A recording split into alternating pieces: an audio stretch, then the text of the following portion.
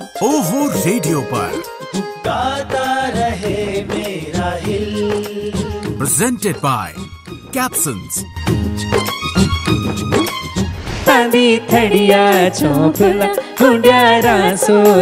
सौरभ और मेघना हमारे साथ यहाँ पे। वो देशभक्ति गीत था, वो मैंने सबसे पहले गाया था अपने गांव में। 41 रुपए इनाम हुआ था और 3 प्लेट, 1 डोंगा, उसमें लिखा हुआ भी था जिन्होंने गिफ्ट दिया था।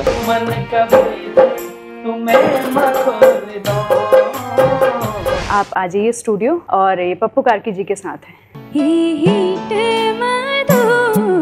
मेरे प्यारे निर्मला चल दिल्ली साथ माँ। बहुत छोटी है यार, बहुत ही छोटी है। नीचे ड्रा में छोटी है तो अभी ग्लोबल होके आए थे बर्मिंघम में, नॉटिंघम में और लंदन में। बुलाने वाले हर जगह होटलियर थे। 5 साल का वीजा लगा हुआ, 2 साल का वीजा लगा हुआ, 10 साल से घर नहीं गए। वो पहाड़ से अपने आप को कनेक्ट कर। आप मानोगे नहीं, आपकी और वो रेडियो की इतनी चर्चा होती थी। मैठानी जी, हमने ये वाला गीत आपका वहां से पता चला।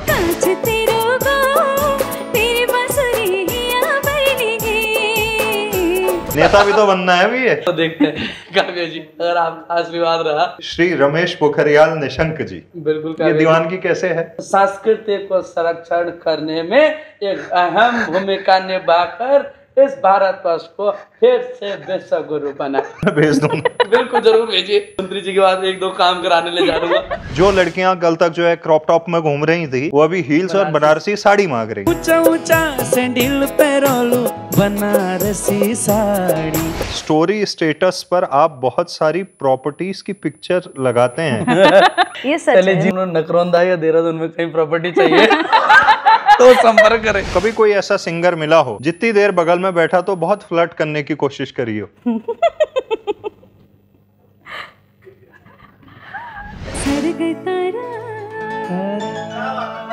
गाता रहे मेरा हिल, इन एसोसिएशन विद आनंदम। हर शनिवार रात 9 बजे से उत्तर का पुत्र YouTube चैनल पर। तो गाता रहे मेरा हिल का ये 8वां एपिसोड और इसमें सौरभ और मेघना हमारे साथ यहाँ पे। तो बात ये है कि दिल को आपके हिल से जोड़ने की कोशिश हो रही है गाता रहे मेरा हिल के अंदर।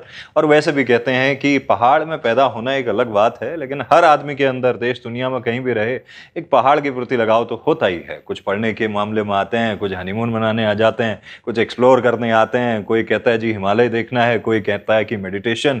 तो ये सब सारी चीज़ें आपको म्यूजिक से भी मिल जाती हैं। इसीलिए आपके दिल को हिल से मिलाने की कोशिश गाता रहे मेरा हिल का ये 8वां एपिसोड। तो हमारे साथ में आ चुके हैं एकदम कई साल पहले इन्होंने हमारे लिए जो कहा था, मुझे लग रहा है कि वो मुझे इनके लिए कहना पड़ेगा। नाम इनका सौरभ मैठानी। ये मुझे चुलबुला और हंसमुख और नटखट कहते थे।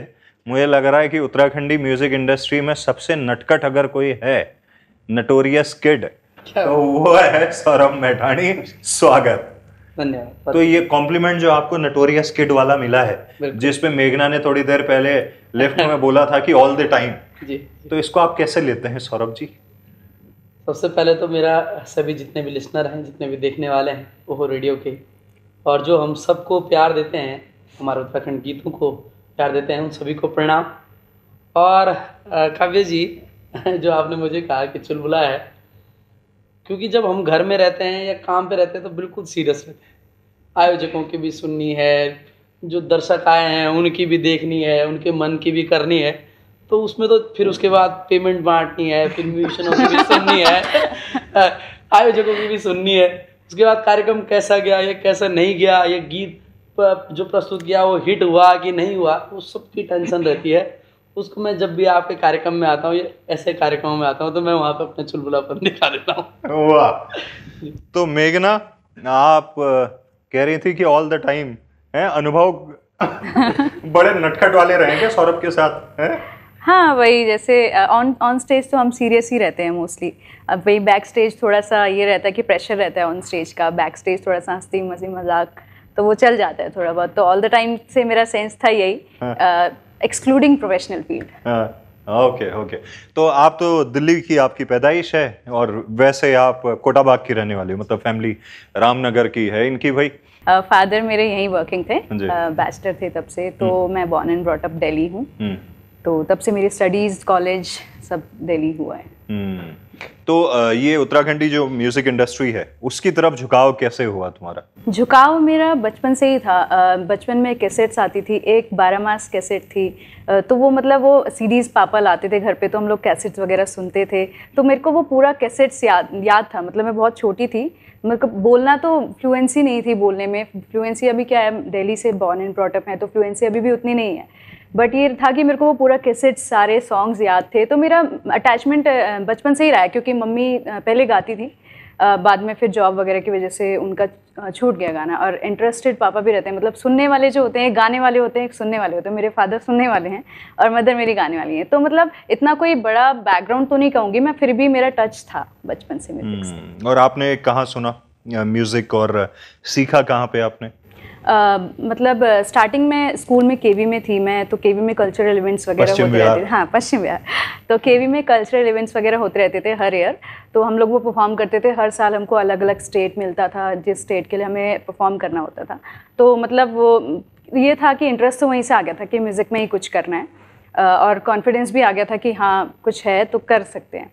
और बाकी मैंने आफ्टर 12th गंधर्व ज्वाइन किया, गंधर्व से मैंने विशारद किया और अब यही चल रहा है। राइट। हाँ जी। और सौरभ जी की, अपन तो गाड़ गधेरों वाले, फिर रुद्रप्रयाग।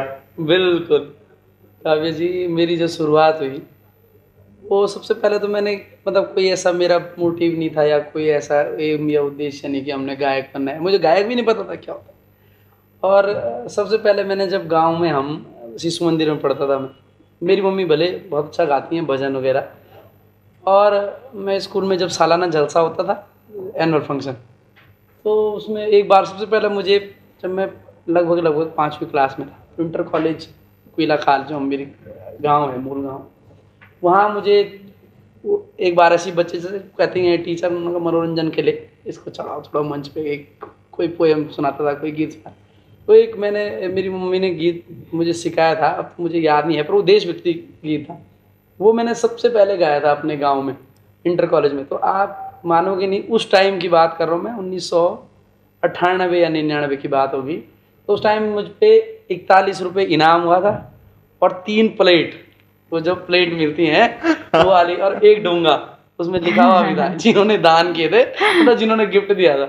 तो ऐसे लगन रही। फिर बीच में कोई संगीत से मतलब वास्ता नहीं रहा। यहाँ आए देहरादून, मैंने फिर पढ़ाई करी। फिर मैं SGRR में कभी कभी गाता था। एक बार मैंने 2008 में गाया लवरा छोरी, मंगलेश रंगवाल जी का गीत। तो सबने मेरा नाम ही रख दिया, और भाई लवरा छोरी कहाँ जा रहा है, कैसे जा रहा है। फिर मैं SGRR में गाता रहा।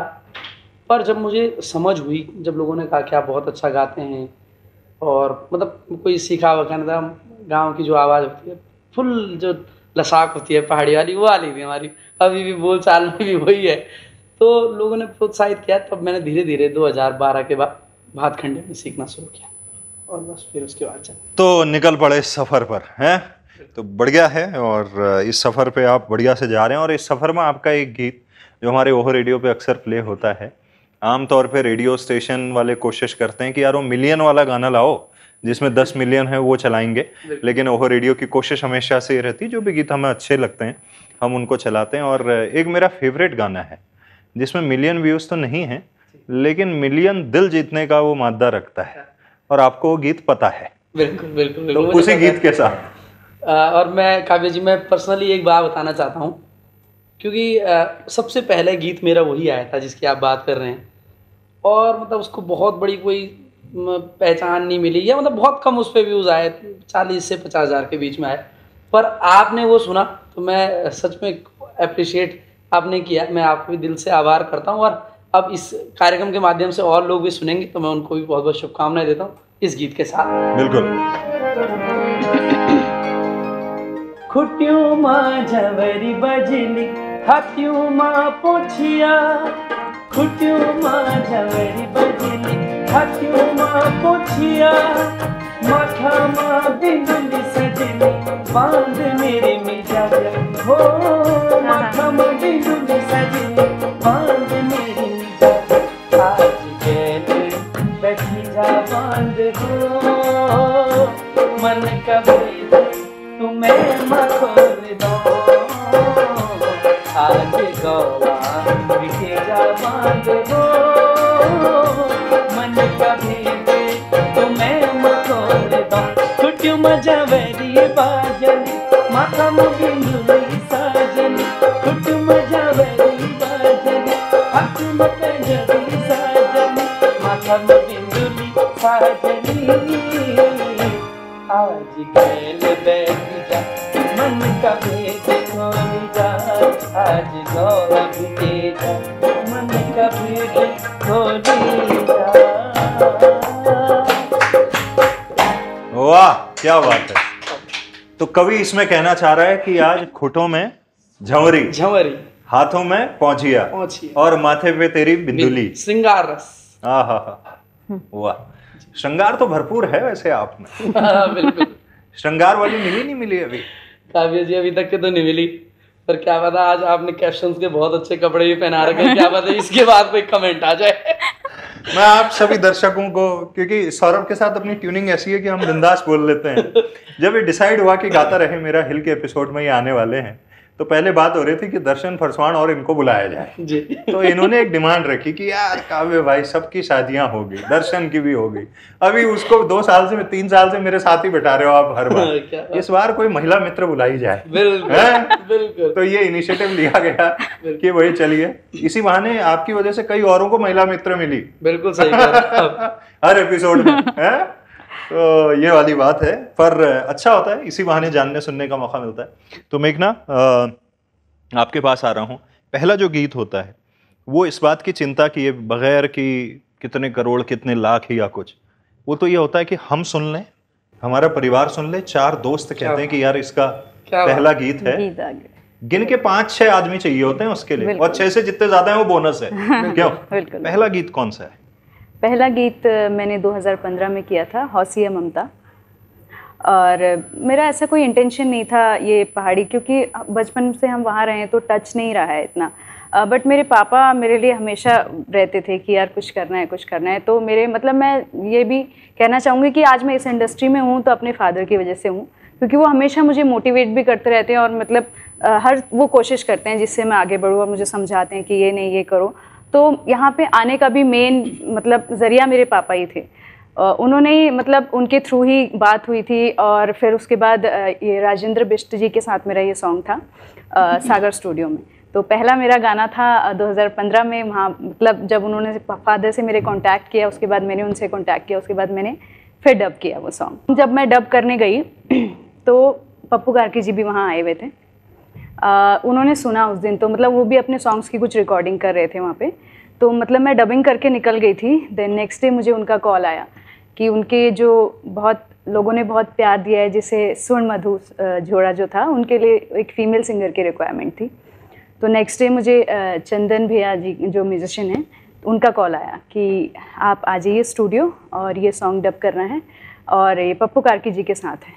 तो फिर मुझे थोड़ी देर तक समझ नहीं आया कि मतलब मेरे लिए बहुत नया था ये सब कुछ, बहुत वो करना। तो मैं थोड़ा वो हेजिटेट भी हो रही थी कि इतने अच्छे सिंगर हैं, हो पाएगा नहीं हो पाएगा।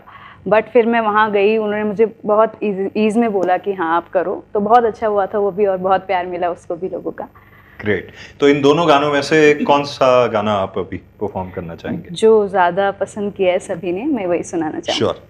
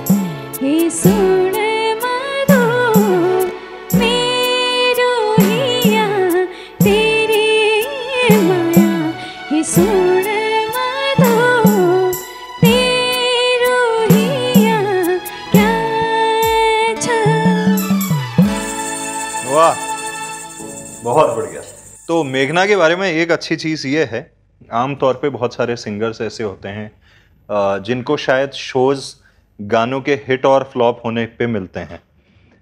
और ये बात सौरभ के लिए भी है कि आप दोनों शायद कुछ चुनिंदा कलाकारों में से हैं, गाने को कितने व्यूज हैं कोई फर्क नहीं पड़ता, गाने हर महीने रिकॉर्ड हो रहे हैं और लगभग हर महीने शोज होते रहते हैं। तो कैसे देख रही हो ये सारी चीजें जो हो रही हैं आसपास? मेरा मानना ये है कि हिट होना ही मतलब ये नहीं है कि आप हिट हो तभी आप शोज कर रहे हैं या फिर रिकॉर्डिंग्स कर रहे हैं। एक जो सुनने वाले को होता है ना, समझ होती है, जो सुनने वाला होगा वो समझ जाएगा। कोई व्यूज़ के लिए काम करता है, कोई ये है कि अच्छा हम आगे संगीत निकालें, अपने उत्तराखंड को और अच्छा प्रेजेंट करें आगे, कोई उसके लिए काम करता है। तो हम लोग उनमें से हैं कि हम ये है कि ज़्यादा हिट्स हो ना हो, बट ये है कि अपनी तरफ से हम बहुत अच्छा देते हैं जो लोगों को पसंद आता है, और उसी वजह से लोग हमें अपॉइंट भी करते हैं, चाहे हिट्स हो ना हो पर चीज़ अच्छी होती है। सौरभ भाई? बिल्कुल काव्या जी, जैसे अभी मेघना जी ने कहा, मैं उस बात से बिल्कुल सहमत हूँ और उसके साथ एक तर्क जोड़ता हूँ कि जो मेरा अनुभव है वो ये कहता है कि मैं बहुत अधिक प्रोग्राम करता हूँ और मेरी आय भी का साधन भी जो है वो प्रोग्राम ही है। मुझे इसमें जो ये मेघना जी ने कहा उसके साथ में ये बात ऐड करता हूँ कि हिट होना तो ज़रूरी है, क्योंकि हिट होने से देखिए जो आप मेरे सर्कल के आसपास लोग हैं उन्हें तो पता है कि ठीक है ये अच्छा गाता है, ये अच्छा जमा देगा, चलो इसको बुला लो। पर हिट होने से पूरा ग्लोबल, जैसे आप अभी कह रहे थे ऑफिस में, ग्लोबल आपको लोग जानेंगे और फिर वो आपको बुलाएंगे, है ना। उसे एक रेट भी आपका फिक्स होता है, एक आपकी स्तर सेट होता है। पर उससे बड़ी बात यह है कि जब उसने बुला दिया आयोजक ने, क्योंकि आयोजक गायक के लिए मेन है, मतलब किसी भी आर्टिस्ट के लिए, अब जब उसने आयोजक ने बुला दिया उसके बाद जो 3 या 4 घंटे हम परफॉर्म करेंगे उसमें या हम पब्लिक को इंटरेक्ट करके या उनको झुमाने से लेके उनको सुनाने, जितना भी हम सुनाया उनको, या आयोजक हमसे कितना प्रतिशत खुश हो, एग्जैक्टली, है ना। क्योंकि उन्होंने स्पॉन्सर्ड किया है, उनको बुलाया, हमारे गाड़ी आना जाना रहना सब चीज़ का खर्चा अगर उठाया है, उसके बाद वो कार्यक्रम कितना सक्सेस हुआ है, लोगों ने कितना उसको पसंद करा है। क्योंकि कार्यक्रम के मुझको बहुत बड़े प्रोग्राम नहीं मिलते, मतलब एक होता है कि बहुत बड़ी यूनिवर्सिटियों में चले गए या बहुत, मैं जहाँ भी गया हूँगा मुझे मतलब डीपली मुझे बुलाया जाता है, जैसे किसी गांव के मंदिर की कोई स्थापना, सच बता रहा हूँ, या किसी होटल के इनॉग्रेशन की पूर्व संध्या, मतलब जहाँ कोर कमेटी बैठी हो, बड़े प्रोग्राम भी मिले। पर जो छोटे प्रोग्राम में ये अनुभव मिलता है कि 5 दिन बाद भी क्या चर्चा हो रही है। एक होता है कि यार वो आया था बड़ा अच्छा करके गया, और एक आया था कि आया था मजा आया थोड़ा, पर वो बात नहीं है। तो हमने कितना सेटिस्फाई पब्लिक को किया या आयोजकों को किया, हमने कैसे परफॉर्म किया, मुझे लगता है इस पे प्रोग्राम ज़्यादा मिलता है। हाँ, ये रिस्पॉन्सिबिलिटी भी हो जाती है एक सिंगर की, अगर कोई हमें इतना अपॉइंट करे और इतने विश्वास से बुला रहा है तो एक रिस्पॉन्सिबिलिटी भी रहती है कि हमने इतना विश्वास किया है तो हमें उस लेवल का परफॉर्म भी करना है और ऑडियंस को भी अपने साथ बांध के चलना है। ये सबसे, हाँ बिल्कुल, मैं इनकी बात से बिल्कुल सहमत हूँ कि ऑडियंस सबसे बड़ा ये है, ऑडियंस की वजह से ही हम हैं। जब ऑडियंस खुश है तो हम भी खुश हैं, तो यही रहता है कि ऑडियंस को बांध के चलना बहुत ज़रूरी है। हमारे ऑफिस का जो आपने जिक्र किया था, जो हमारा मोटो है कि सोच लोकल अप्रोच ग्लोबल, अभी ग्लोबल होके आए थे, डॉलर में पैसे लाए हो तुम? कहाँ गए थे? पौंड में लाए हो? कहाँ गए थे? मैं गया था काव्या जी यूनाइटेड किंगडम, और वहाँ हमारा 3 जगह शो हुआ, बर्मिंघम में, नॉटिंघम में और लंदन में। तो मतलब बहुत अच्छा एक मेरा एक्सपीरियंस रहा सच में। मुझे एक नया स्तर में, जो स्तर की बात कर रहा था वो भी स्तर मिला मुझे। स्तर का बोलेंगे मतलब क्योंकि हर आदमी को पता चला कि ये बाहर हो गए, कुछ मेरे कारण पता चला, कुछ समाचार पत्रों के माध्यम से चला, कुछ जो हमारे साथ और आर्टिस्ट गए जो उनकी पॉपुलैरिटी थी उसके माध्यम से हमारा भी नाम चिपका। तो कि माया जी के साथ हो गए या साहब सिंह जी, अनुराधा जी के साथ हो गए, तो उससे मेरे को थोड़ा एक और अच्छा वो मिल गया है प्लेटफॉर्म। और दूसरी बात मैं इसके साथ एक जिक्र जोड़ना चाहता हूँ काव्य जी कि मैं इससे पहले दुबई गया था, ओमान गया था, और इस बार ये पूरे यूके गया, और हमको बुलाने वाले हर जगह होटलियर थे।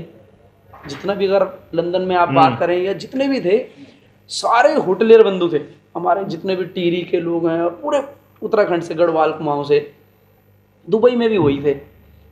तो मुझे लगता है कि हमारी लोक संस्कृति में भी जो हमारे गढ़वाली गीत सुनदान, कुमाऊनी गीत सुनदान, जौनसारी गीत सुनदान, उनको बचाने में एक बहुत बड़ा हाथ होटलियर का भी है। क्योंकि होटल में मतलब एक तो हम इंजॉय के लिए सुनते हैं, शाम को पार्टी हुई जी, घर में कॉकटेल है और नाच गिन 2-4 गीत में, पर वो जब गीत सुनते हैं हमारे जो होटल के भाई बंधु हैं, वो पूरा गीत सुनते हैं और उसके साथ रिलेट करते हैं अपने आप।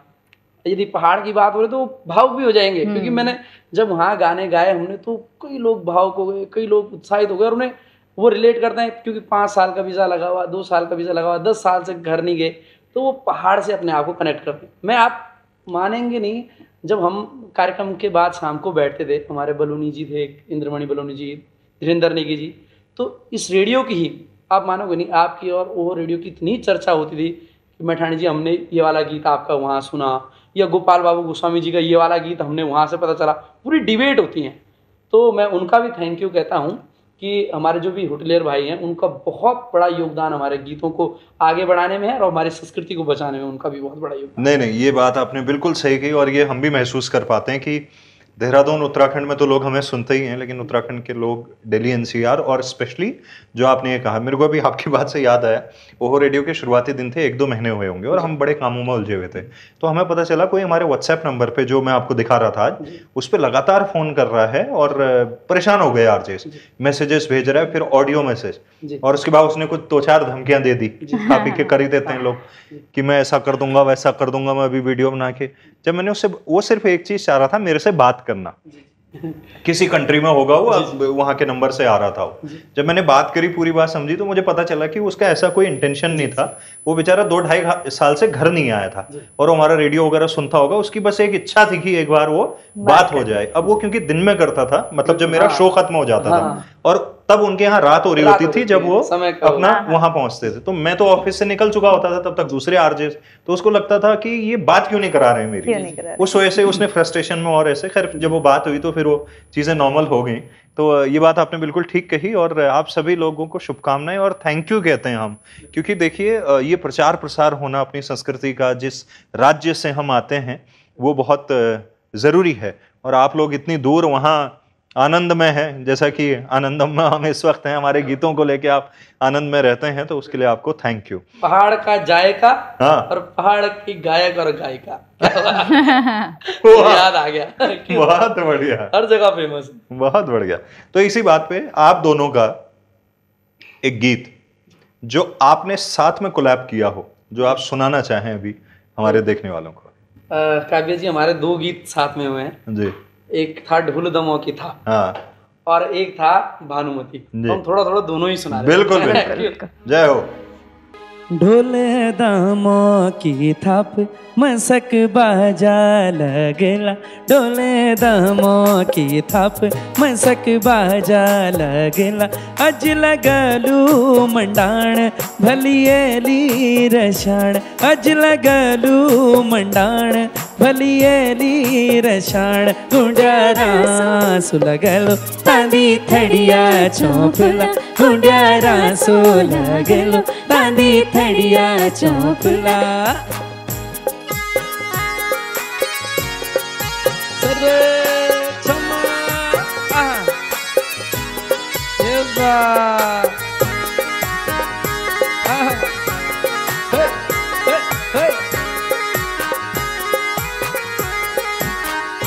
आज रण सिंह गाजला, देव तो कहानी सण सजला, आज लगला चचड़ गीत हमारा गाँव का पंचती चौक माँ, गाँव का पंचती चौक, बंदूका पे रहा सुना था गुला, गुल गुल बंद नक न तुला, आज खुदाई धियान भटली, अजी आज अपना मैं त्योहार, आज लगलू मंडाण भलियली रसाण, मंडाण भलियली रसाण, गुंडारा सुलगलो तांदी थड़िया चौपला, गुंडारा सुलगलो तांदी थड़िया चौपला। ढोले दामों की थाप मसक बाजा लागला, ढोले दामों की थाप मसक बाजा लागला। स्वाणी सजिल मुखड़ी माँ तेरी घुंघराली लटुलीले,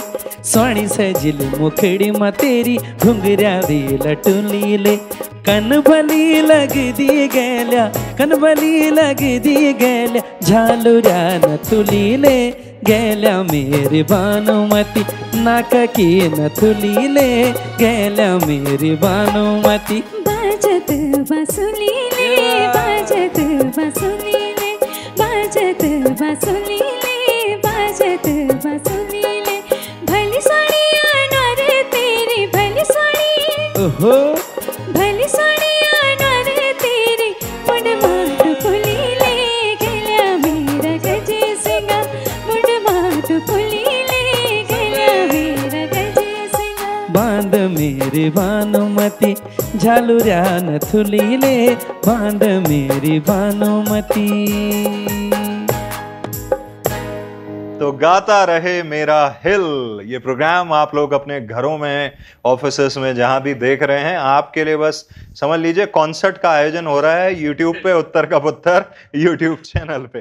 तो सौरभ मैठानी और मेघना चंद्रा दोनों को ही आप सुन रहे हैं। सौरभ हुए हमारे गाड़ गधेरों के नेता, नेता भी तो बनना है भी ये नेता तो देखते हैं काव्या जी, अगर आपका आशीर्वाद रहा और सारे पब्लिक गीत के साथ साथ बाद में मेरे को जन सेवा में भी सहयोग देंगे तो जरूर। ये आदमी है, देखो बाकी कोई और होता मना कर देता, बोले नहीं नहीं नहीं नहीं है क्यों। काव्या जी, जब सामाजिक रहना है, और मैं सच में समाज के लिए भी रहता हूँ, आप कहीं पे भी किसी ने यदि बुलाया होगा कोई सामाजिक कार्य के, जन आजकल हमारे गदर हुई हमारे क्षेत्र में, तो आज मैंने सुबह पूरे, आप मानोगे नहीं, मैं तभी आपको बार बार कॉल कर रहा था, मैंने कहा काव्या जी कितने बजे आना कितने बजे आना, मैंने पूरे 30-40 लोगों को इकट्ठा करके और पूरी चिट्ठी लिखवाई। मैंने कहा विधायक जी ऐसा ऐसा करके हमारे क्षेत्र में कार्य होना है, यहाँ गाड़ गदरे आ गए, मैं क्या कि एक पुंगड़ी पाव की दिक्कत है, तो अगर भविष्य में कोई चुनेंगे तो कोशिश करेंगे। बहुत बढ़िया। वैसे आपके एक फेवरेट नेता भी हैं, एक लीडर आपको बड़े पसंद हैं, बिल्कुल, और उनका नाम है हमारे पूर्व मुख्यमंत्री और पूर्व केंद्रीय मंत्री श्री रमेश पोखरियाल निशंक जी। जी आपको बड़े पसंद हैं वो, और पसंद इस हद तक है कि अगर कभी मैं मान लो निशंक जी बिजी हैं और मैं आपको फोन थमा दूं और कहूं कि मंत्री जी बोल रहे हैं, तो मुझे लगता है कि एक आध आदमी तो कंफ्यूज हो जाएगा, प्रणाम भाई साहब कह देगा वहां से। क्या है बिल्कुल, ये दीवानगी कैसे है। काव्या जी सच में वो मेरे मार्गदर्शक भी हैं, तब बहुत ज़्यादा हमारा कभी ऐसा नहीं है कि मिलना है या कुछ कार्यक्रमों में ही मिलते हैं सर। और मैंने जो उनके बारे में पढ़ा या उनके बारे में मंचों पे सुना, तो उनका एक, चाहे टीचर के माध्यम से वो शिशु मंदिर में जब पढ़ाते थे वो देखा जाए, या जो उन्होंने बुक लिखी हैं, जो उन्होंने कहानियाँ लिखी हैं, उन्होंने फिल्में लिखी हैं, या उनका मुख्यमंत्री के तौर पर उत्तराखंड को रहना, या अभी जब शिक्षा मंत्री थे, तो मुझे बड़ा अच्छा लगा कि अभी क्या जो एज है उसमें इतने चरमों पर पहुंचना, इतने स्टेजेस पे पहुंचना अपने आप में एक बहुत बड़ी बात है। और मैं उनके जब वो भी सुनता हूँ, क्योंकि उनको हिंदी, इंग्लिश, संस्कृति इसकी बड़ी अच्छी नॉलेज है, उनके जो शब्द होते हैं बड़े कठिन भी होते हैं और बहुत मजेदार भी होते हैं, इसलिए मुझे वो अच्छे भी लगते हैं। तो थोड़ा अगर हो जाए, अगर निशंक जी अभी यहाँ होते, मान लो वो देखते कि सौरभ गा रहा है या गाता रहे मेरा हिल उत्तर का पुत्तर, कैसे बोलते? आनंदम में बैठे हैं हम। काव्या जी आप यदि मुझे बोलेंगे तो मैं जरूर करूंगा, और मैं क्षमा भी चाहता हूँ यदि उन तक के वीडियो पहुंचेगी। नहीं, क्षमा क्यों चाहना है? ना वो बड़े प्रेम से ले कि मैं उनका कितना प्रेम मैं उनको करता हूँ कि मैंने उनको कॉपी करने की थोड़ी कोशिश की, उसकी गारंटी मैं देता हूँ जी। बिल्कुल। तो यदि इस कार्यक्रम की सराहना करते हो या उसके संबोधन में, इसके उद्बोधन में कुछ कहते तो मैं दिल के गहराइयों से बधाइयाँ देना चाहता ऐसे युवा और कर्मठ जिनके मुख पर एक तेज है ये उत्तराखंड की संस्कृति को आगे बढ़ाने। अब मुझे पूर्ण विश्वास है कि वो रेडियो हमारा ये छोटा सा, मैं तो सौरभ को कब से जानता हूँ, सौरभ, मेघना और ऐसे ये जो आज ये काव्या है, यदि ऐसी संस्कृति के लिए कार्य करते रहे तो मुझे पूर्ण विश्वास है कि गांव के अंतिम छोर तक और उत्तराखंड के कोने कोने तक हम संस्कृति को संरक्षण करने में एक अहम भूमिका निभाकर इस भारतवर्ष को फिर से विश्व गुरु बना। धन्यवाद। अरे बाप रे भाई, बाप रे बाप। अब पता नहीं वो सुनेंगे। मैं भेज दूंगा। बिल्कुल जरूर भेजिए। मैं तो सौरभ मंत्री जी के बाद 1-2 काम कराने ले जा दूंगा किसी के बहाने। हैं मेघना, यार टैलेंट तो है भाई लड़के में, मल्टी टैलेंटेड। अभी तक सिंगल क्यों है फिर भी? हैं? अभी हो रही है एज, अभी हो रही है मतलब एज अभी हो रही है, एज अभी हो रही है। अभी तक वो म्यूजिक में व्यस्त है ना। हाँ? अब सुनने और सुनाने वाली की जरूरत है। बिल्कुल। ओके, तो मेघना के पास आते हैं।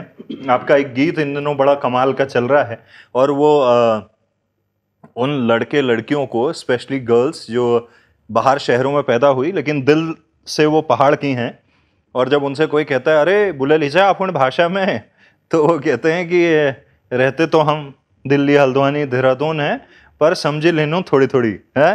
तो श्वेता मारा आई थी, और आजकल तो वो भी छाई हुई है हमारे स्टूडियो, तो कह रही थी यार ये वाला गाना मेरे को बड़ा अच्छा लगता है। तो ये कैसे आया ये तुम्हारे हिस्से ये गाना?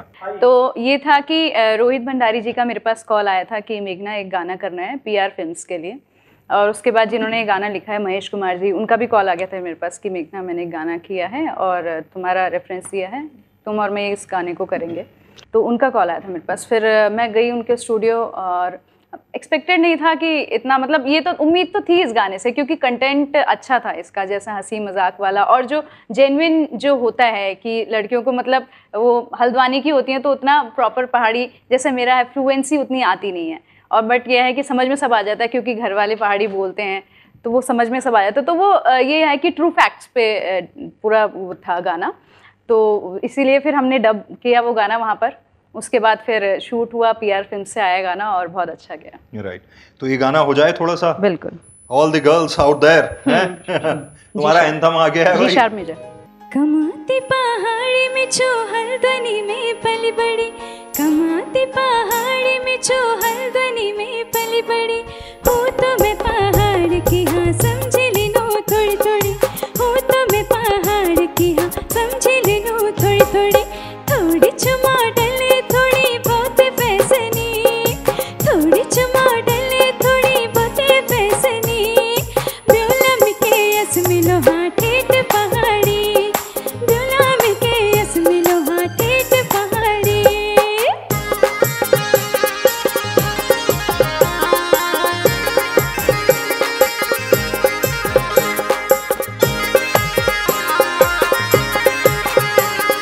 मैं तेरे चाहता तुम गुरु भैंसों फिकर, ब्योली बड़े घर में आयो मेरी नीचे कदर,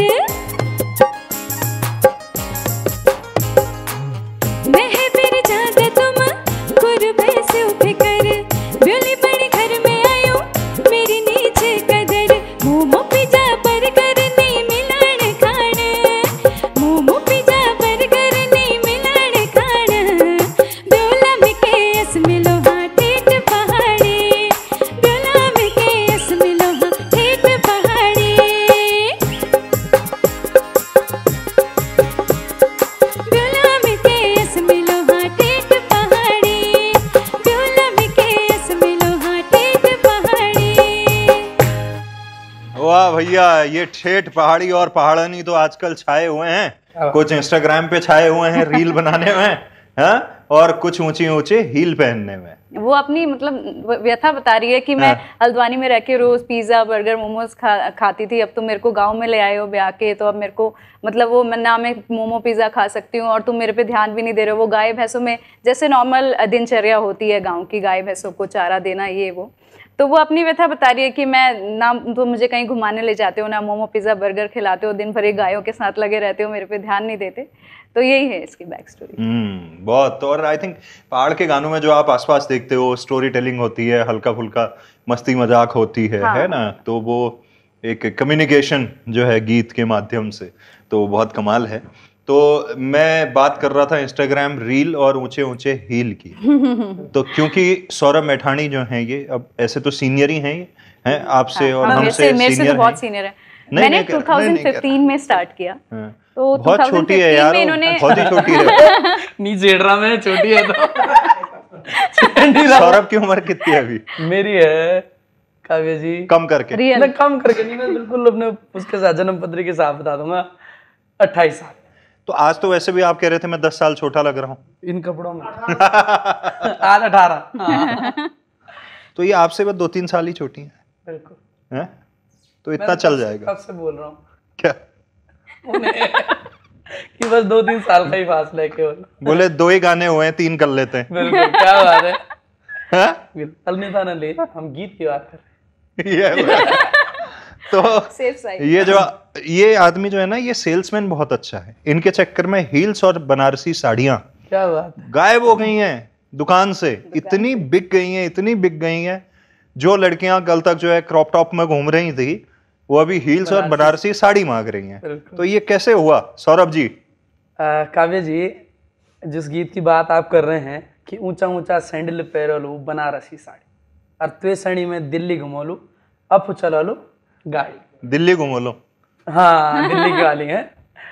तो देखिए, दिल्ली जाने का सफर क्या रहा लोगों का, हाँ। उसका कारण है ये ओपी भारद्वाज जी ने लिखा हुआ है गीत, और बहुत अच्छा लिखा, और मुझे बड़ा अच्छा इससे एक पहचान भी मिली। हमारे पहाड़ों से जो पलायन होने का कारण रहा, वो रही शिक्षा या स्वास्थ्य, हाँ। और पहाड़ की परिस्थितियाँ। मतलब हम जो देहरादून आए हैं, हमारी माता जी के चोट लगी थी पीठ में, तो वहाँ से रुद्रप्रयाग आने में हमारे यहाँ 4 घंटे 5 घंटे लगते थे, पैदल का रास्ता, ट्रांसपोर्टेशन की सुविधा थी नहीं। तो कोई शिक्षा के लिए आया, कोई स्वास्थ्य के लिए आया, और कोई परिस्थितियों को मद्देनजर रखते हुए। और कुछ ऐसे आए हमारे भाई बंद जिसने छोटा सा प्लॉट लिया हो देहरादून में या दिल्ली में, चाहे वो EMI पे हो, पर उसने प्रोत्साहित किया अपनी वाइफ को या नहीं बहू की, आप मेरे साथ दिल्ली चलो। तो कुछ उनमें से चले गए। पर जो माता बहनें, अब मैं ये संदेश भी देना चाहता हूँ कि जो माता बहनी, जो हमारी दीदी भूली, आज भी पहाड़ मच, जिनके वजह से हम पहाड़ की बात कर रहे हैं या पहाड़ पे चर्चा कर रहे हैं, इतने बड़े महोत्सव हो रहे हैं, अन्न महोत्सव, जो वहाँ जिनको अपने कोदा झंगोरा, जिनको अपनी डांडी काठियों, जिनको अपने पूड़ियों से प्रेम है, जिनको अपने मंदिर मठों से प्रेम है, वो आज भी पहाड़ में। तो उनको प्रोत्साहित करने के लिए गीत है, पर मैं इसे पूरा सुनाऊंगा क्योंकि आखिरी में संदेश निकल के आएगा। नहीं, नेता तो हो यार तुम वैसे। जिस हिसाब से तुम गाना इतना मस्ती वाला, उसको जो तुमने इसको ना मतलब वो जोड़ दिया उसमें, ये वही हो गया। वो लाल बोतल शराबा गाना चला, तो एक दिन मैं चला रहा था, तो एक ने मेरे से कहा यार आप तो प्रोत्साहित करते हो। मैंने कहा कवि कह क्या रहा है, लाल बोतल शराबा तुझे बड़ी खराबा। वो तो मैंने कहा वो संदेश दे रहा है। तो वैसे ही तुम हो नेता, बिल्कुल, जो ये गाने को जो तुमने संदेश दिया है। अब देखिए आखिरी में संदेश क्या निकल के आएगा, ई मेजर दीजिएगा। लड़का प्रोत्साहित कर रहा है लड़की को, ऊंचा ऊंचा सैंडल पैरोलू बनारसी साड़ी, त्वे सणी में दिल्ली घुमोलू अप चलोलू गाड़ी। ऊंचा ऊंचा सैंडल पैरोलू बनारसी साड़ी, त्वे सणी में दिल्ली घुमोलू अप चलोलू गाड़ी। HMT घड़ी पैरोलू तेरा हाथ माँ, मेरी प्यारी निर्मला चल दिल्ली साथ माँ, मेरी प्यारी निर्मला चल दिल्ली साथ माँ।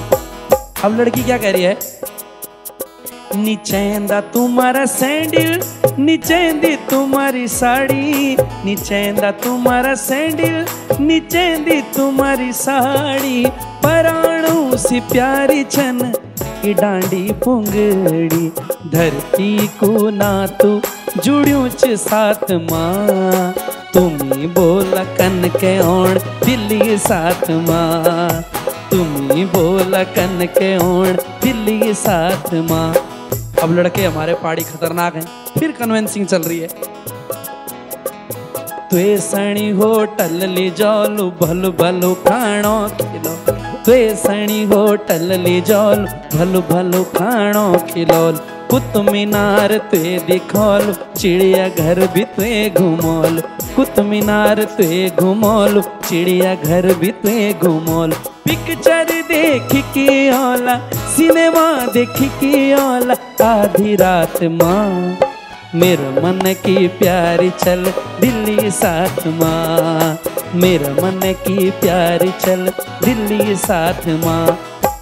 अब आखिरी निष्कर्ष आया इस बात में, क्योंकि उन माता बहनों को पहाड़ से प्रेम था, अपनी डांडी काठी खोदा झंगोरा और अपने मंदिरों से प्रेम था। उसने कहा होटल को खाणो नी पचण पैसा पानी कुछ नी बचण रोत्या दी डांडी हिवा दी काठी तुम्ही बोला कनमा छोड़न होटल को खाणो नी पचण पैसा पानी कुछ नी बचण रोत्या दी डांडी हिवा दी काठी तुम्ही बोला कनमा छोड़न इतनी बड़ी कुटुंबदारी पैणु पात जिम्मेदारी मेरा हाथ मां तुम्ही बोला कन के ओण दिल्ली साथ मां तुम्ही बोला कन के ओण दिल्ली साथ मां तुम्ही बोला कन के ओण दिल्ली साथ मां। गांव में बैठी माताएं बहनें, वाह वाह वाह, आपके लिए जनहित में जारी वाला ये जो संदेश क्या बात पहुंचाया है सौरभ मैठानी ने, उन माता बहनों की वजह से आज पहाड़ बचा है। वरना मैं खुद देहरादून आ गया है, कोई दिल्ली जिसको जहाँ की बस मिली, टीरी वालों को ऋषिकेश की बस मिली, वो ऋषिकेश बस गए घुमाने वाला, ये सारा हमारा टीरी के लोग हैं। हमारे रुद्रप्रयाग वालों को देहरादून की गाड़ी मिली, देहरादून आ गए। जिसको आपका हल्द्वानी और जो वो क्षेत्र था उनको सीधा दिल्ली की गाड़ी मिली, तो वही गाजियाबाद और इंदिरापुरम सब वहीं चले गए। तो ये हुआ भी बसों के माध्यम से, जिसको जहाँ मिला वो वहीं चले गए। पर आज भी पहाड़ में का प्रेम इस शो से और कई जो गीतों से है। आज भी जैसे पहाड़ जिस स्थिति में चल रहे हैं, हम यहाँ भी प्रचार प्रसार कर रहे हैं, उससे बड़ा मजा आ रहा है कि हमारा पहाड़ आगे बढ़ रहा है। हमारा नेता कैसा हो बाप रे बाप, ये आदमी यार, ये एपिसोड याद किए जाएंगे यार जब पद्मश्री के लिए नॉमिनेशन होंगे ना, यही एपिसोड भेजे जाएंगे।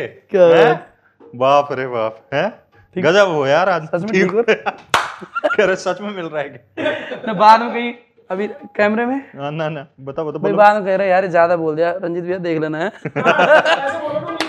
हाँ देख लेना मास्टर जी, एक बिलान छोटी कर दो इसकी जबान। नहीं हाँ, कैमरा ऑन ही रहता है पूरे टाइम, सारी बदतमीजियां रिकॉर्ड होती हैं। तो क्योंकि जब आप यहाँ आ रहे थे गाता रहे मेरा हिल के अंदर, तो हमने अपने लिसनर्स को बताया था, जैसे हम पहले भी कह रहे थे, बहुत सारे सवाल आपके लिए और आपके लिए भेजे हैं। अभी तक तो मेरे सवाल थे, अब हमारे ओहो रेडियो के श्रोताओं के सवाल हैं, और इन्हीं की वजह से आप और हम हैं। हम तो जरिया हैं, क्यों? और आप क्या हैं? दरिया। हम भी जरिया ही। अच्छा चलिए, दरिया वो वाली बिछाने वाली वो वाली थोड़ी ऋषिकेश में। चलिए तो शुरुआत करते हैं। मेघना चंद्रा जी, आपके लिए मैसेज। ये मनोज हैं पौड़ी गढ़वाल से, कह रहे हैं कि आपके साथ कभी ऐसा हुआ है कि आपके किसी नॉन पहाड़ी फ्रेंड ने समझ ना आने की वजह से आपके पहाड़ी गाने का कुछ और ही मतलब निकाल दिया हो, और फिर आपको बताना पड़ा हो अरे बेटे ये नहीं ये बोल रहे हैं वो गाने में? नहीं, ऐसा तो नहीं हुआ है। मतलब जो नॉन पहाड़ी फ्रेंड्स हैं, जो मेरे कॉलेज के म्यूजिक के हैं, वो लोग सुनते हैं, मतलब ट्यून उनको याद हो जाती है। एक बीच में मेरा एक गाना रील पे बहुत वो अच्छा चला था, आइडिया मेरी आइडिया किसी माँ, तो एक ये हुक लाइन मेरे सारे फ्रेंड्स को याद थी। हाँ, तो आइडिया किसी में ये कैची बहुत था, तो उनके लिए ज़्यादा वो पहाड़ी ऐसा भी नहीं था कि वो कैच नहीं कर पाएंगे, तो ये लाइन सबको याद थी। अब जब भी वैसे जैसे इनको बोलते थे ना, वैसे ही मुझे चिढ़ाने के लिए या कुछ करने के लिए हेलो आइडिया किसे तो ये होता है। और ऐसे कुछ ये मीनिंग पूछ लेते थे कि जैसे कुछ मीनिंग समझ में नहीं आता था किसी चीज़ का, ये गाने का क्या मीनिंग है, तो वो पूछ लेते थे मेरे फ्रेंड्स। और मतलब म्यूजिक में होता ही है सब चीज़, म्यूजिक का कोई लैंग्वेज नहीं होता है, तो सबको जो भी अच्छा लगता था तो मेरे से पर्सनली मैसेज करके कि इसका क्या मीनिंग है, क्या है, तो उनको सबको बता देती है। ऐसा कुछ गलत इंटरप्रेट तो किसी ने भी नहीं किया। सो सौरभ मैठानी जी, आपके लिए सवाल। पंकज उधमपुर से, बताओ कहाँ पहुँच गए यार आप? हर तरह के गाने गाते हैं, तो एक शरीर में इतनी सारी पर्सनालिटी आखिर कैसे? क्या बात है, धन्यवाद पंकज जी। और इसका मैं क्या जवाब दूँ? देखिए, अच्छा सिंगर या अच्छा म्यूजिशियन वही है जो पहले तो मैं हर लैंग्वेज की बात करूं, पर हम तो खाली गढ़वाली कुमाऊनी जौनसारी में गाते हैं, जो मतलब हर मूड का गीत गा ले या हर प्रकार की कंपोजिशन गा ले या जिस प्रकार की भी धुन है उसको जल्दी से जल्दी जो पकड़ ले, मुझे लगता है वही अच्छा सिंगर है। तो अगर आपने मेरी सराहना करी है तो मैं आभार करूँ। वाह, तो दूसरा सवाल मेघना आपके लिए, बाला दत्त जी मौजपुर से पूछ रहे हैं। मेघना जी का व्यवहार बड़ा सुंदर लगता है, क्या वाकई में इतना सरल, और शादी का कब तक सोचा है मेघना जी? एक तो ये सवाल ऐसा हो रहा है हर एपिसोड में, या तो होस्ट पूछ दे रहा है, नहीं तो होस्ट के दोस्त पूछ दे रहे हैं, मतलब। तो खैर, सच कहूं तो बहुत सुंदर लगती हैं आप मुझे। अब मुझे नहीं पता ये बहू ढूंढ रहे हैं कि बीवी ढूंढ रहे हैं, पर मुझे गलत तरीके से न लिया जाए। काव्य जी, आप मेरी खिंचाई न करें, इसने तो पहले लिख दिया स्टूडियो से सबके सामने, इनको पता है जी। जहाँ तक कि ऐसे है, मतलब मैं जैसे हूँ, मैं अभी भी ऐसी हूँ, मैं बाद में भी ऐसी हूँ, जो ये लोग सब जानते हैं। और ऐसा दिखावा तो कुछ है नहीं, और ना मैं कर भी नहीं पाती हूँ एक्चुअली। जो है सामने ही है, मैं ऐसी हूँ, मैं चुलबुली हंसने वाली। तो यही है मेरी पर्सनैलिटी। पापा की परी। अभी शादी, हाँ पापा की तो बहुत फेवरेट हूँ मैं। हाँ, पापा की तो सच में परी है, सच में। और ये मम्मी के मगरमच्छ। और जहाँ तक शादी की बात है, तो अभी टाइम है, अभी मैं और करना चाहती हूँ आगे काम। शादी के बाद कई लोग करते भी हैं, बट ये होता है कि कोई गारंटी भी नहीं है कि कर भी पाए नहीं कर पाए, बाउंडेशंस हो जाती हैं फैमिली की, रेस्ट्रिक्शंस वगैरह। तो मैं अभी थोड़ा सा टाइम देना चाहती हूँ अपने आप को और अपने म्यूजिक फील्ड को। तो उम्मीद करता हूँ आपको जवाब मिल गया होगा, आप जो भी ढूंढ रहे थे। हैं, बुआरी ढूंढ रहे थे कि खैर। सत्यपाल सिंह गुमखाल से मैसेज है। तो आपको गजलें गाने का बड़ा शौक है और गजलें महफिल में गाई जाती हैं, तो क्या आपको भी महफिलों का शौक है? इसका जवाब मैं दे देता हूँ बहुत जोर से, हाँ। क्या बात। बिल्कुल काव्य जी, महफिलों का शौक है यार। वो महफिल हूँ जब हमारे उत्तराखंड की चर्चा हो जिस महफिल में, वो महफिलें मुझे बिल्कुल पसंद है। और कई बार लोग शो से हट के भी मुझे बुलाते हैं, और आपको भी बुलाते हैं, और बुलाया उन्हीं को जाता है जिनके लेखनी में या जिनके गाने में पहाड़ का दर्द छुपा हो, या साहित्य से वो इंसान जुड़ा हुआ हो, उसको ही महफिल में बुलाया जाता है। और हाँ, मुझे गज़ल गाने पसंद है, और मैंने 2 गज़ल करे भी हैं प्रयास। 2 लाइन जरा जरूर मैं सुनाता हूँ, हो जाए क्या? बिल्कुल। एक मधुसूदन थपलियाल जी की गज़ल है, उन्होंने लिखी थी। घौर यक्ष बूण वक तुई बताओ अब ऋण कक, बिल्कुल। और धागु वेगी जिंदगी पर कुजाणी शूण कक। बिल्कुल। उस गजल को मैं थोड़ा सुना देता हूँ। घौर यक्ष बूण वक तुई बताओ अब ऋण कक, घौर यक्ष बूण वक तुई बताओ अब ऋण कक, धागु वेगी जिंदगी धागु वेगी, धागु वेगी जिंदगी पर कुजाणी शूण कक, घौर यक्ष बूण वक तुई बताओ अब ऋण कक, घौर यक्ष बूण वक तुई बताओ अब ऋण कक। वाह, जबरदस्त जबरदस्त। तो अच्छा है, न केवल डांसिंग नंबर लेकिन गजलें वगैरह वो भी, और पहाड़ी गजल हो तो क्या ही कहने। मेघना, आपके लिए सवाल है दिव्या का ऋषिकेश से। आप दिखने में तो बहुत पढ़ाकू लगती हैं, क्या गानों के साथ कभी किसी एग्जाम की तैयारी करी है आपने? एग्ज़ाम की, हाँ, मैंने जैसे आपको बताया कि 12th के बाद मैंने क्योंकि मेरे को गंधर्व रेगुलर जाना होता था, तो कॉरेस्पॉन्डेंस से मैंने बीकॉम किया, तो साथ साथ एग्ज़ाम दिए। हाँ, करी है, पढ़ाई भी करी है। पढ़ाकू टाइप की थी क्या स्कूल में? इतनी ज़्यादा एवरेज। अच्छा। हाँ, संगीत वाले कम 70-80 वाले। हाँ हाँ, ये होता है क्या, रुझान ना वही चला जाता है। और क्या है कि माइंडसेट हो जाता है पहले से ही कि ना अगर म्यूजिक फील्ड में चाहे तो पढ़ने की ज़रूरत नहीं है, तो वो रुझान, हाँ ये होता है, रुझान वहीं चला जाता है कि यार नहीं चलो यही करते हैं। और जहाँ से आप म्यूजिक फील्ड में चले गए तो आपको ये होता है कि जितना टाइम भी म्यूजिक को दो उतना कम होता है। बट हाँ, 3 साल तक किया, बीकॉम के एग्जाम्स वगैरह दिए। बढ़िया। लक्ष्मण जी दिल्ली से पूछ रहे हैं, क्या गधेरों जैसी जगहों पर कहते हैं पहाड़ों में छल मचान लगते हैं, तो आपके साथ कभी ऐसा हुआ है किसी शूटिंग की लोकेशन पे छल लग गया हो? काव्य जी, भगवान की दया से ऐसा कभी नहीं हुआ, और ना हो। बहुत मस्ती करी है, मतलब बहुत शूटिंग पे। अभी मोहित जी बैठे हैं, मतलब हम अभी मैं आखिरी उसकी बात करूं, ये परसों बारिश वाला कहाँ का था? शिवरात्रि के। हाँ, बारिश वाला। देखिए, हाँ, मैं आपको बारिश वाली आपने बड़ी अच्छी याद दिला दी कि मैंने कभी भी किसी काम को छोटा बड़ा नहीं समझा। मैं आज भी 4200 रुपये में 8 लोगों की टीम लेके भी जाता हूँ, 4200 में 8 लोगों की टीम लेके जाता हूँ नुक्कड़ नाटक करने के लिए। क्यों? क्योंकि उससे मैं जनमानस को एक मैसेज दे रहा हूँ। मतलब सूचना विभाग के माध्यम से जो नुक्कड़ नाटक होते हैं, वो स्वच्छता पे हो, वो बेटी पढ़ाओ बेटी बचाओ पे हो, वो किसी बीमारी पे हो, डेंगू के रोकथाम पे हो, तो उसके लिए नुक्कड़ नाटक कर रहे हैं। अब परसों बारिश बहुत भीषण हो गई, खर्चा 4200 मात्र। मैंने कहा कैसे करके इसको, मैं नाटक तो आज करना ही करना है, कुछ भी हो जाए। तो मैं सब्जी मंडी में गया, मैंने कहा सबको, अपने जितने भी हमारी टीम, तो मैंने कहा अच्छे से एक रील बनाते हैं और तुमको देख के लोग आकर्षित होकर तुम्हारे पास आएंगे और फिर उनको नाटक के लिए कन्विंसिंग करेंगे। तो वो एक डेंगू के ऊपर नाटक था, उसको कर रहे थे। तो जब भी मतलब गाँवों में जाते हैं हम, पूरे 10-10 दिन प्रोग्राम लगे रहते हैं बैक टू बैक। रात में कई गार्ड गेदरों को होते हुए भी जाते हैं, पर भाई से कभी आज तक ऐसा हुआ नहीं। वाह। तो मेघना जी, आपके लिए निशा का देहरादून से मैसेज है। आप प्रॉपर पहाड़न लगती हैं, तो कौन सी पहाड़ी ज्वेलरी आपकी फेवरेट है? पहाड़ी ज्वेलरी मेरी नथ सबसे ज्यादा फेवरेट है। हाँ। क्या उसमें खास? मैंने गाना इनके लिए बनाया था, झालुरिया नथुली। झालुरिया नथुली। खास तो मतलब क्या होता है कि ना, एक फीमेल का नथ पहनते ही ना एकदम ग्रेस आ जाता है फेस पे, तो बहुत अलग लुक आता है। और हमारे पहाड़ से भी, वो हमारे पहाड़ की पहचान भी है। जहाँ पे नथ पहना हुआ दिखती है कोई लेडी या कुछ, तो एकदम पता चल जाता है ये उत्तराखंड की है। तो वो पहाड़ से भी कुछ अटैचमेंट की वजह से, और वैसे भी बहुत अच्छा खिलता है फेस नथ से।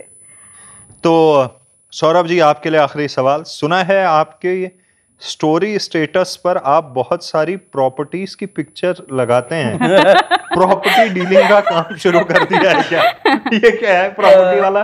कागज जी पता नहीं हाँ, ये सच है। किन्होंने बेचा था ये इसका नाम, यार इसने नाम नहीं लिखा है। ये सच पहले है। जिन्होंने ये भेजा है, अगर उन्होंने नकरौंदा या देहरादून में कहीं प्रॉपर्टी चाहिए तो संपर्क करें। और आज ही चलिए इसको आगे रख दें। मैं थोड़ा सा, देखिए मेरा बड़ा अच्छा लोगों से संबंध रहे। संबंध कैसे? गीत और संगीत के माध्यम से लोग हमें प्यार करते हैं। क्योंकि यदि मैं बिजनेसमैन बन के किसी के सामने दूंगा तो वो मेरे पे दया भाव नहीं देगा या मुझे लाइट नहीं लेगा, वो एज अ बिजनेसमैन मेरे से बात करे। पर हमारे साथ कई अच्छे लोग जुड़े, नीरज भैया हैं, नीरज पंत जी हैं, और कई रघुवीर बिष्ट जी हैं, कई लोग अच्छे अच्छे जो इस फील्ड में काम कर रहे थे। तो उन्होंने कहा सौरभ भाई आप पे बड़ी अच्छी एबिलिटी है, आप बोलते बड़ा अच्छा हैं, या आपने जो भी पॉन्ड वगैरह कमा के लाए हैं थोड़ा इधर इन्वेस्ट करेंगे और इसकी मार्केटिंग करेंगे तो आपको इसमें भी लाभ मिलेगा। तो मैं किसी भी कार्य को छोटा बड़ा नहीं समझता हूँ, तो मैंने कई जगह इन्वेस्ट किया है प्रॉपर्टी में, और मैं उसका काम भी कर रहा हूँ, और अब बड़े स्केल पे करूंगा भविष्य में।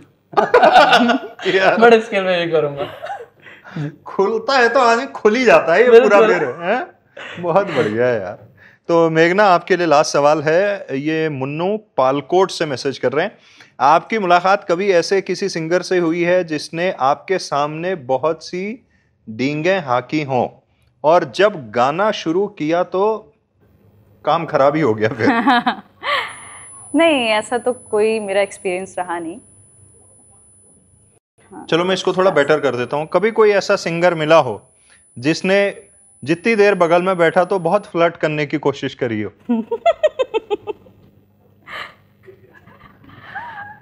नहीं, ऐसा भी नहीं है।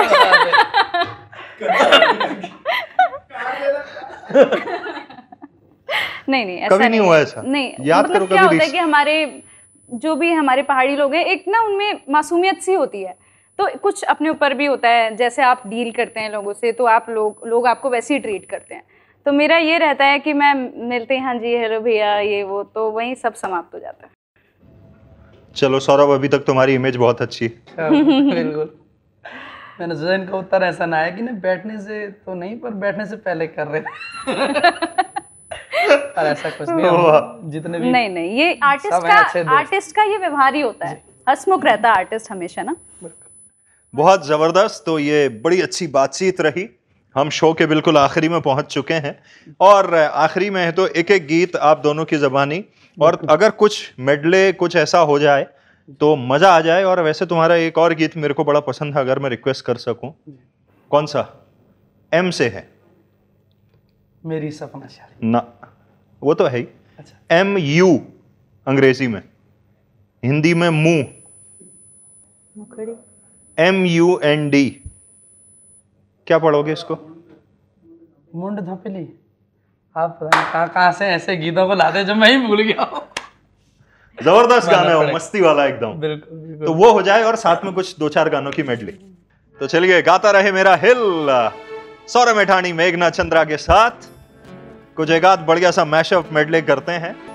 मुंड धोपेली लटकाईयनी काला सरप के चुली जनी, मुंड धोपेली लटकाईयनी काला सरप के चुली जनी, मुंड धोपेली लटकाईयनी काला सरप के चुली जनी, विकी मुखड़ी जन यनी आँखी सुर म्याली जनी, डांडियों खिल्या बुरास जनी, विकी आँखी सर म्याली यनी, डांडिया खिल्या फूल जनी, मुखड़ी को रंग यनो बाला सूरज जनो, मुखड़ी को रंग यनो बाला सूरज जनो, मुंड धोपेली लटकाईयनी काला सरप के चुली जनी।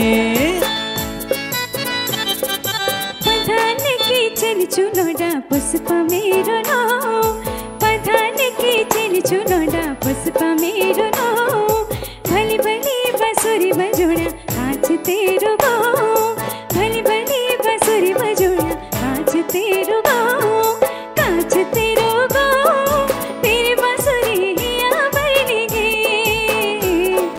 काज तेरो गो, तेरी बसुरी हिया भरने गे हो, पूछे तू घसेरे तेरे भोर मेरे कान में बस गे, पूछे बकरी गावा तेरी बसुरी हिया भरने गे। ले पाकी जाल केलमा, ले पाकी जाल केला, ले पाकी जाल केलमा, ले पाकी जाल केला, हो नीलिमा नीलिमा, ले पाकी जाल केला, हो नीलिमा नीलिमा, ले पाकी जाल केला, ले तू भी आई जानो रे मेरा गाँव का मेला, ले तू भी आई जानो रे मेरा गाँव का मेला।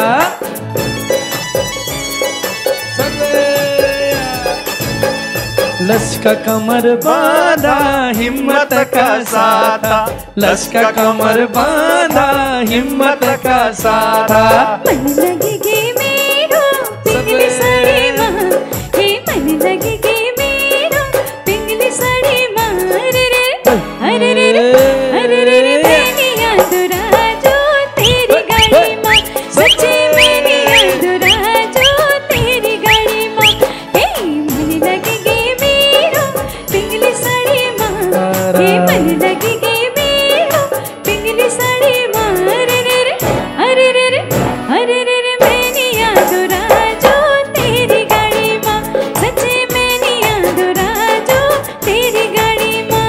वही नि जानो वही कटई नि जानो, वही जम्मई नि जानो, वही सतपुरी का सेना मेरी बहू सुरेला, वही नि जानो वही कटई नि जानो, वही जम्मई नि जानो मेरी बहू सुरेला। उसी गड़ा दाना मैं उलोदी भूरपली, उसी गड़ा दाना मैं उलोदी भूरपली, दूर बटे जाई गई नजरों में आई गई, दूर बटे जाई गई नजरों में आई गई, मैं लुलु पछाड़ा मैं उलोदी भूरपली, उसी गड़ा दाना मैं उलोदी भूरपली। बेसणी होटल ली जालो भलु भलु खाणो खिलो, बेसणी होटल ली जालो भलु भलु खाणो खिलो, कुतुब मीनार ते घुमोलो चिड़िया घर भी ते घुमो, कुतुब मीनार ते घुमो चिड़िया घर भी ते घुमो, पिक्चर देख की होला सिनेमा देख की होला, आधी रात माँ मेरा मन की प्यारी चल दिल्ली साथ माँ, मेरा मन की प्यारी चल दिल्ली साथ माँ।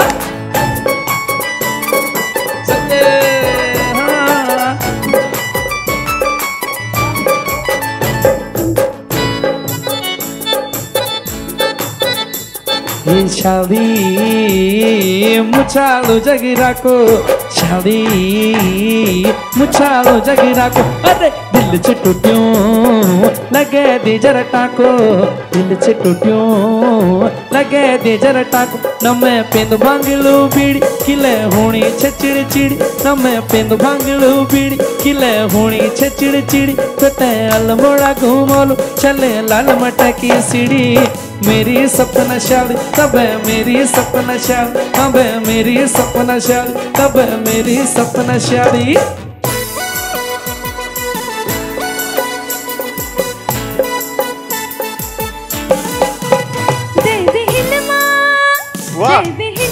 चांदी का बनाना तो बड़ी रटना चांदी का बनाना दिल मां तो बड़ी रटना इल्मा चांदी को बनाना दिल मां तो बड़ी रटना दिल मां तो बड़ी रटना सर्ग तारा सर्ग तारा सर्ग तारा जुनवी राता को सुन लो होए होए को सुन लो तेरी मेरी बात सर्ग तारा जुनवी राता को सुन लो होए होए को सुन लो तेरी मेरी बात सर्ग तारा जुनवी राता को सुन लो होए होए को सुन लो तेरी मेरी बात सर्ग तारा तेरी मेरी बात सर्ग तारा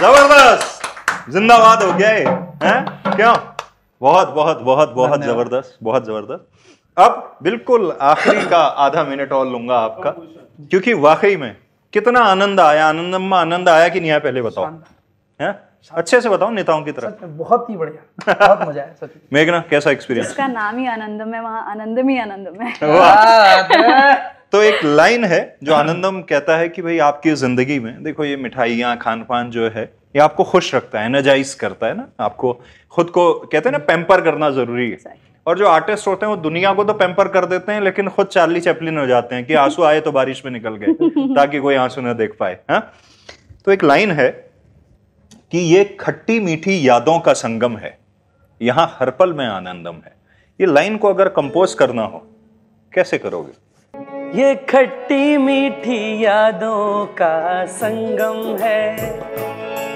ये खट्टी मीठी यादों का संगम है यहाँ हर पल में आनंदम है यहाँ हर पल में आनंदम है वाह जी वाह जय हो जबरदस्त ठीक है अब आपने भी किया है कुछ कंपोज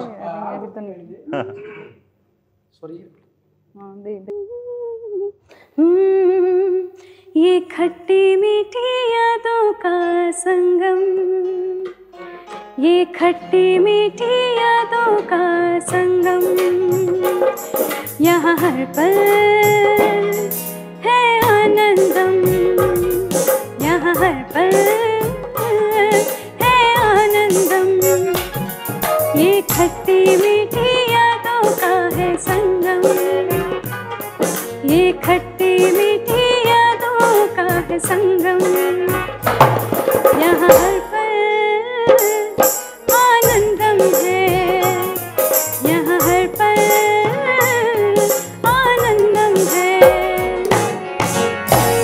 वाह